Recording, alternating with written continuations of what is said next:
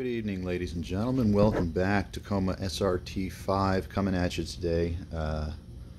Still tinkering on the golf cart.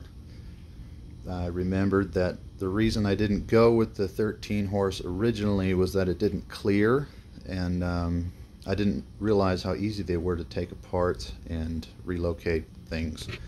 So I'm going to do a camera flip here. This plate here is the engine mount, and this is the original engine mount plate to the golf cart, which sits on top of here these mounts. And what I'm going to do is mount it on the bottom side underneath these mounts, so that will lower it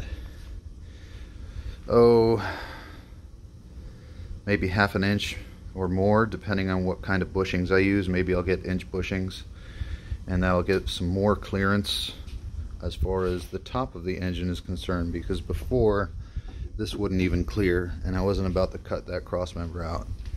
I got the gas tank off. I'm gonna get rid of some unnecessary parts.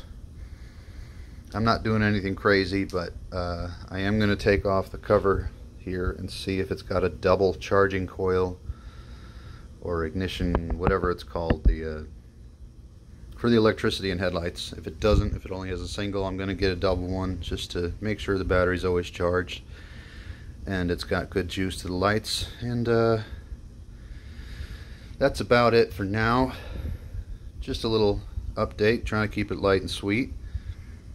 So I'm going to stop here this evening and pick it up tomorrow, and we'll go from there. Have a good night.